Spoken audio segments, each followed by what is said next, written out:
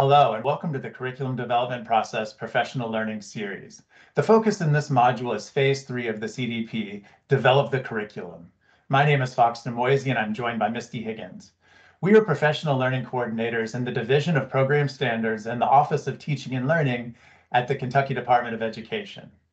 There are 4 phases to the CDP and 4 corresponding modules. Before engaging Module 3, we suggest you access the Introduction to the Curriculum Development Process and Modules 1 and 2 to gain a context for the learning that follows. For this module, please make sure you have access to the following documents: the Curriculum Development Process from the Model Curriculum Framework, a copy of the participant handout to hold your thinking throughout the module, and the CDP self-assessment tool, which you will use at the end of the module to assess where your district may be in relation to the essential elements of Phase 3. All materials are hyperlinked on the slide for easy access. Before we move into Phase 3 content, it will be helpful for you to establish a baseline level of understanding. Look briefly at the name Phase 3, Develop the Curriculum, and its 3 steps. Next, consider our learning goal. We are learning about the importance of HQIRs and key curricular elements to consider when developing the local curriculum template. This information will be helpful on the next slide when we activate background knowledge you might have about the 3rd phase of this curriculum process, and it's also available at the top of your participant handout. We will use a no need to know approach for activating background knowledge. First, note things you may already know about our learning goal, perhaps using the title and steps of the phase for added insight. As we are beginning, this can certainly include hunches you may have as well. Next, infer things that may be helpful for you to find out based on the learning goal, things you may need to know. Both what you may know and what you may need to know here at the beginning can be recorded in the table on page 1 of your participant handout. As the module unfolds, hold these in mind. You will be invited to update them during midpoint and closing reflections. After capturing what you may know and need to know, please synthesize your sense of overall understanding using the 1 to 5 scale provided. This too will be revisited during the closing reflection. Please pause the video and restart after completing the self-assessment. Now that you have a preliminary sense of where you might be relative to our learning goal, let's move into the success criteria for Module 3. By the end of this session, we want you to be able to examine the importance of HQIRs in supporting implementation of a locally developed curriculum, identify key actions and products of Phase 3 of the curriculum development process, access resources to support implementation of Phase 3, and develop an action plan for implementing Phase 3 at the local level. Let's start with our first success criterion, where we want you to examine the importance of HQIRs in supporting implementation of a locally developed curriculum. Why are instructional resources so critical to addressing gaps in learning? This slide shows how many factors influence what happens in the classroom. Instructional materials exert their influence both directly on student learning and indirectly on teachers' choices as they prepare and facilitate the learning. A Scholastic report from 2016 found these to be the top funding priorities identified by teachers. The gaps in current materials are not just noticed by researchers and district leads. Teachers, those using the instructional resources every day with their students, are clear the resources are not yet aligned, and they would prioritize funding for HQIRs if given the choice. When teachers do not have access to HQIRs, they often resort to searching websites like Google and Pinterest that offer unvetted resources piecemealed together. This consumes valuable time for a yield that is uneven at best. This slide from the New Teacher Project, TNTP, again underscores how much of teachers' time is consumed by seeking or creating resources. It also illustrates how these resources found or made fall short in grade level alignment, subject-specific practices, and helping students make connections to their own ideas and to the world around them. The Supplemental Curriculum Bazaar is What's Online Any Good, a 2019 study, examined over 300 of the most downloaded materials across 3 of the most popular supplemental websites looking for alignment to standards, coherence of materials, and materials for students needing additional support. The report shows that while lessons may be somewhat aligned to the intent of the standards, most provide little to no support for differentiation, which was identified as one of the primary reasons teachers searched for supplements to begin with. Vital supports for increasing equity or for fostering social emotional learning would also be largely absent from most resources found online. Again, from TNTP, here we see that while resources created or curated by a district may offer somewhat higher quality and a degree of coherence, they remain unaligned 48% of the time to grade level standards. Teacher created or selected resources come in as aligned 25% of the time. Overall outcomes demonstrate that even when students are successful in classroom assignments, if those assignments are not properly aligned to grade level standards, students are not prepared for the rigors of future college level coursework. The research also shows students of color and from low income backgrounds are most impacted and least likely to have access to grade level instruction. In summary, to ensure equitable opportunity for students to learn and to become ready for future learning, we need the 4 key resources of grade-appropriate assignments, strong instruction, deep engagement, and teachers who hold high expectations to be present, and grade-level content to be the core of classroom instruction.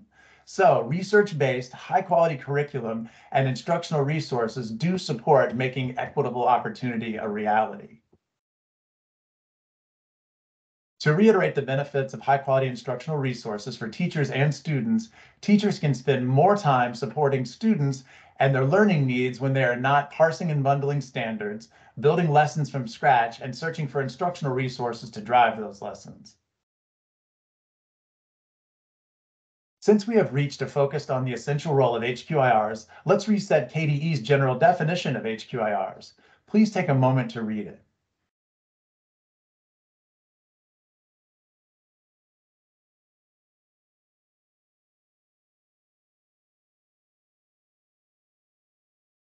To clarify briefly some important terms, by comprehensive, we mean resources address the full depth of standards for each grade level and include pedagogical and instructional supports to meet the diverse needs of students. Culturally relevant, free from bias in this context is thinking about acknowledging students' ethnic, racial, and linguistic identities within the context of their grade level work in ways that do not create barriers to obstruct student learning. And materials that are accessible for all students looks to ensure equitable opportunity regardless of unique experiences and qualities, so students can engage meaningfully in the learning process and have an opportunity to fully demonstrate their understandings and skills. When selecting primary and then supplemental instructional resources, it is important to be clear about the construct, about the parts and their relationship to the whole and to its purpose. Within the curriculum development process, the primary HQR is like the backbone of a local curriculum. It is the central instructional resource that supports most of what the curriculum intends to do with its arrangement of standards, texts, tasks, assessments, and related pedagogical supports. That said, no single HQIR will ultimately be able to provide everything. Supplemental resources may be added as gaps emerge from the primary resource and need to be filled in order to fully realize the instructional vision. We want to give you an opportunity to process these slides with your team. Please discuss the prompt, how can intentional use of high-quality instructional resources, primary and supplemental, improve the implementation of a local curriculum? Make sure talk time is shared equitably as you ask each other clarifying questions and make connections. Also, you can capture any new or additional ideas in the space provided on your participant handout. Pause the video and restart after the team discussion. If you have more than one team, you may want to have a whole group share out to hear from everyone. What thoughts, ideas, connections, or questions do you have regarding the potential positive impacts of using HQIRs in your local context? Pause the video and restart after the whole group share out. Let's move into the second success criterion, that you can identify key actions and products of phase 3 of the curriculum development process.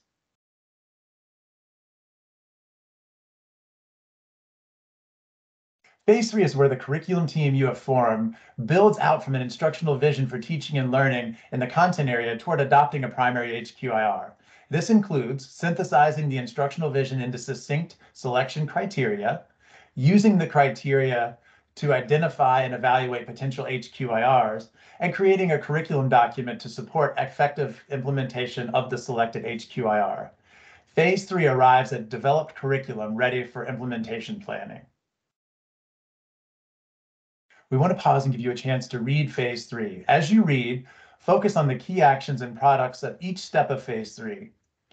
Feel free to annotate directly on the text, and space is provided under Success Criterion 2 on the participant handout to capture your thinking. Right now, we want you to focus on the text and the key questions.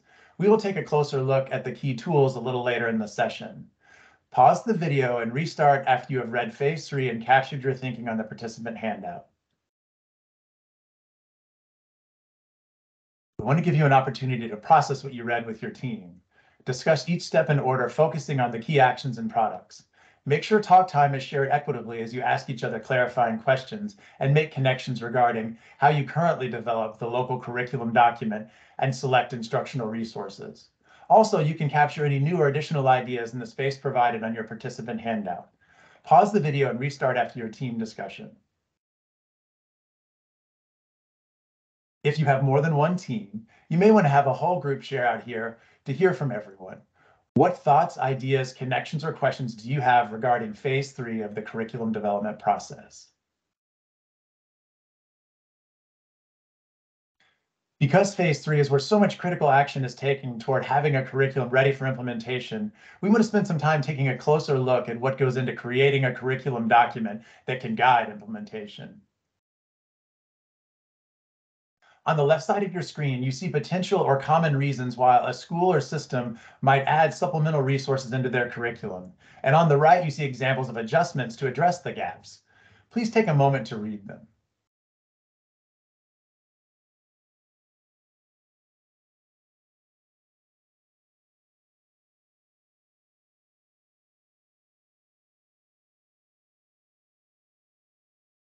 Okay, a few things to note. So anything we pull in needs to be vetted and of the highest possible quality. Make sure there are specific reasons for the resources we pull in. Resources aren't brought in because they have been used in the past or because they're liked or might be comfortable. You are using the primary resource, the HQIR you selected, as primary and as the guide. Additional resources or supplements are strategically pulled in with a specific purpose. Once resources, primary and supplemental, have been selected, developing a curriculum template creates a map to support communication and access. Four key features to consider when developing a curriculum template are that it establishes the curricular elements aligned to the instructional vision that must be present in every classroom, that it highlights within the HQIR where key curricular elements are addressed for each unit or module, that it locates where supplemental resources might be required to address depths and dimensions unique to the CAS and to the local context, and that it provides broad-based access and ease of use to support navigation. Again, we need to understand how an HQIR accounts for these features and where needs for elaboration and/or further support might be. Following from the first bullet on the previous slide, consider curricular elements aligned to the instructional vision that must be present in every classroom. The 5 here represent elements you may choose to consider as tight or non-negotiable. Please take a moment to read them.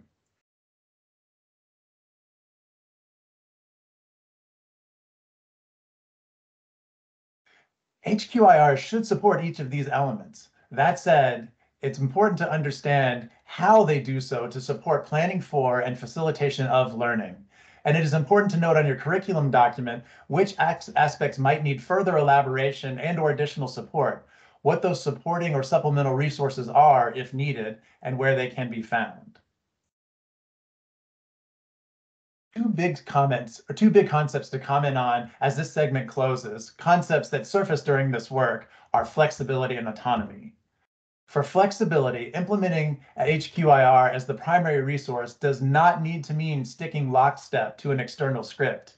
Time to respond to student needs, those that arise within the course of learning and those in the local context identified prior to adoption, must be included.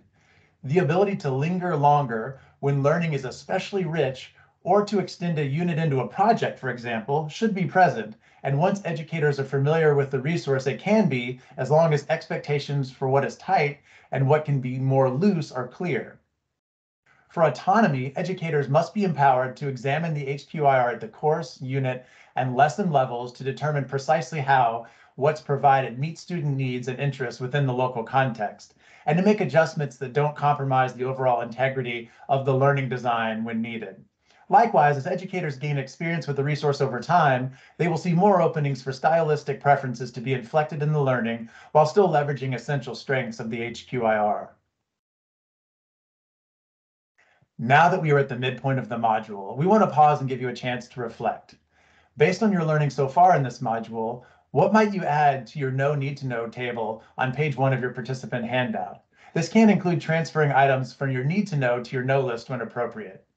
Pause the video and restart after you capture your thinking on the No Need to Know table.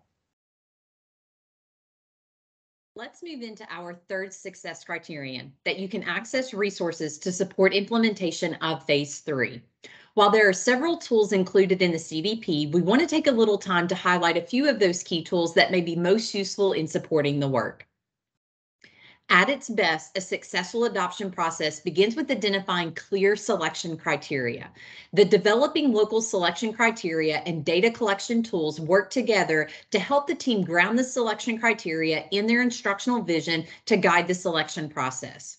Another useful tool for developing the selection criteria is the sample stakeholder questions, which offers a range of possible questions for three key groups, so teachers, families, communities, and students, to help ensure that multiple perspectives are taken into account to help inform the selection criteria.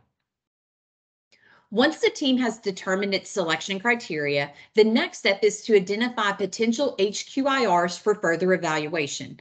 For reading and writing and mathematics, EdReports should be the place to begin.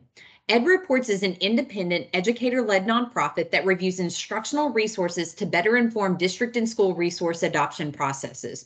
The site has quality ratings for most resources currently available. The video tutorial offers a quick walkthrough to support navigating the site. The How to Read an EdReports review provides guidance on understanding the information contained in their reviews.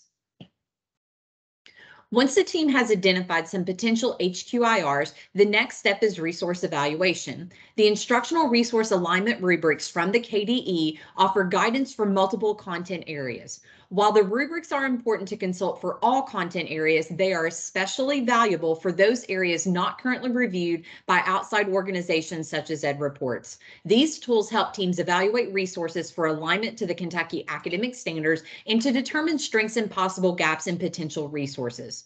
The sample vendor questions provide possible questions teams can use to guide conversations with vendors to ensure resources meet their selection criteria and instructional vision. The equity lenses, created in partnership with leading educators, describes 5 equity lenses and provides guidance on how to use those lenses when evaluating resources to ensure equitable learning environments for all students across the district or school. Phase 3, Step 2, focuses on the creation of a curriculum document template that plans a coherent instructional experience within and across grade levels that systematically builds student understanding of the CAS and reflects the beliefs of the instructional vision. The curriculum template tool serves as an example of one possible arrangement of key considerations present in the curriculum development process. It is not a requirement, and it is meant as guidance only. The template helps frame how the primary HQIR should be used according to the local instructional vision for it. It should also identify when supplemental resources might be needed and articulate how they fit into the overall vision. Step 3 is to develop the supports within the local curriculum template aligned to each essential element, which helps ensure schools and districts are providing a curriculum with meaningful guidance.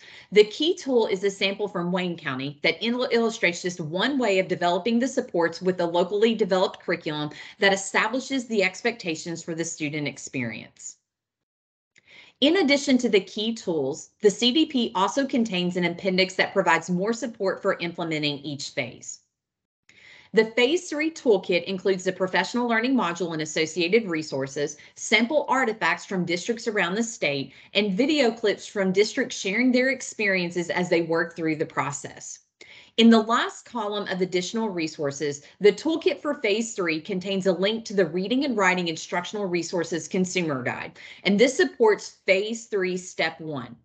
The guide includes specific markers to look for when selecting high-quality reading and writing resources that align with the Kentucky academic standards, as well as some reading and writing specific versions of the key tools from Phase 3 in the CDP. There is also a short video that walks you through the purpose and structure of the Reading and Writing Consumer Guide.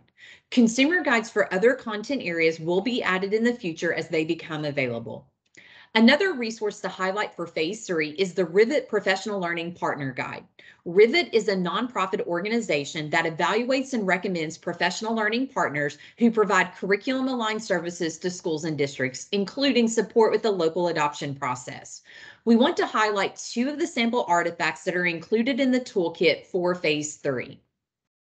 The first artifact is from Graves County and highlights the document they created to gather input from the curriculum team as they evaluated their top HQIR choices for reading and writing. Using clear structures and documents to organize the notes for the team as they evaluate each resource is critical to the selection process and can help streamline decision making. This is an example of a local curriculum template created by Estill County Schools that reflects the essential elements in their instructional vision and places to clearly document where the primary and supplemental resources will be used to help students reach the grade level expectations within the CAS. We want to give you an opportunity to explore Phase 3 tools and resources. You may want to spend some time exploring individually or with your team. As you explore, focus on which tools and resources may be most beneficial to supporting the work of Phase 3, and what are maybe some tools and resources still needed to support Phase 3. You can hold your thinking in the space provided under Success Criterion 3 on your participant handout. Pause the video and restart after exploring the resources and capturing your thinking on the handout. If you explored individually or as a team but have more than one team in your group, take time to have a whole group share out to hear from the other teams. So during your exploration, which tools and resources did you feel will be most beneficial? And what were some tools and resources that you may know or that you may have noted that are still needed to support Phase 3? Pause the video and restart after the whole group share out. We are moving into our last success criterion where we want to provide you time to begin and to develop an action plan for implementing Phase 3 at the local level. Before thinking through your action plan, we want to pause for a final reflection to anchor your learning from the session so that you can move it forward into application. So go back to your No Need to Know table on page 1 of your participant handout. And first, we would like for you to review the items on your no list and update those as needed. And then when you look back over the list, which item seems most important for you to remember? Then we want you to review the items on your need to know list and again, update as needed. Determine which item seems most important to address in supporting implementation of Phase 3 in your district. Record both of those items in the space provided under Success Criterion 4 on your participant handout. Pause the video and restart after completing this portion of the final reflection. Lastly, we want you to reassess your overall level of understanding of our learning goal after engaging in the module on that scale of 1 to 5. Determine your rating now in the space provided under Success Criterion 4. Pause the video and restart after completing this second portion of the final reflection.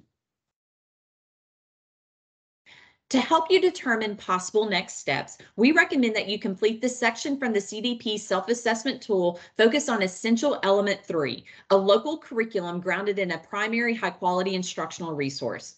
The element is broken down into 2 indicators, 3A, focused on selecting a primary high-quality instructional resource, and 3B, focused on developing the local curriculum document with support from the HQIR. Each indicator is broken down into specific criteria necessary for supporting that element, with a place for you to give a rating on a scale of 1 being not present in our district to 3 being fully present and systematic in our district. Again, this may be helpful to help you pinpoint like specific aspects of Phase 3 that you might want to prioritize as a part of your action plan. With your district teams, we want you to begin thinking about possible next steps, completion dates, supporting resources, responsibilities, and support you'll need for implementing Phase 3 back in your district. The planning template is located under Success Criterion 4 on your participant handout. Finally, we ask that you take time to complete the short PL survey to provide feedback on Module 3. An ELA certificate is available and can be accessed at the end of the survey. Please feel free to reach out to me or Fox with any questions you may have. Thank you for participating in Module 3 of the Curriculum Development Process Professional Learning Series.